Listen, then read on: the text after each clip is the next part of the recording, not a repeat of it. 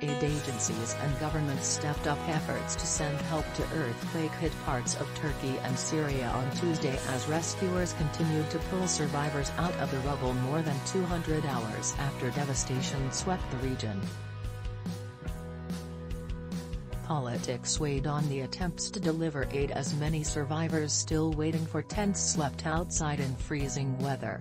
Efforts to help survivors and count the dead and injured in Syria were marred by the continued divisions of 12 years of civil war. On Tuesday, the United Nations announced a deal with Damascus to deliver UN aid through 2 more border crossings from Turkey to rebel-held areas of northwest Syria, which was likely to help in the short term. The death toll eclipsed 35,500.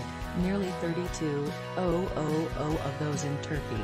In Syria, the toll in the northwestern rebel-held region has reached 166, according to the rescue group known as the White Helmets. More than 400 people have died in government-held areas, according to the Syrian Health Ministry. The toll is nearly certain to rise as search teams turn up more bodies following the magnitude 7.8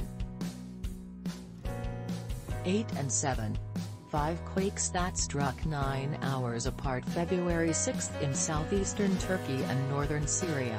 The window for finding survivors is closing. In Adıyaman province, rescuers reached 18-year-old Mohammed Kafir Çetin, and medics gave him amphora with fluids before attempting a dangerous extraction from a building that crumbled further as rescuers were working.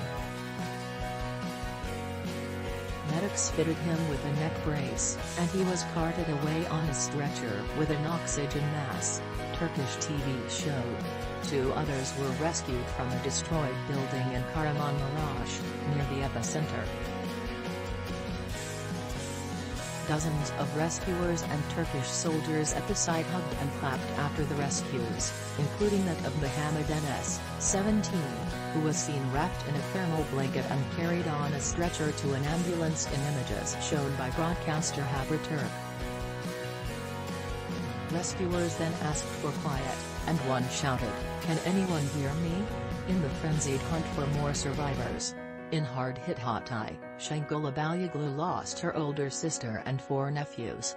"It doesn't matter if they're dead or alive. We just want our corpses so that they at least have a grave and we can bury them," she told the Associated Press as she waited in front of the rubble where her family could be entombed.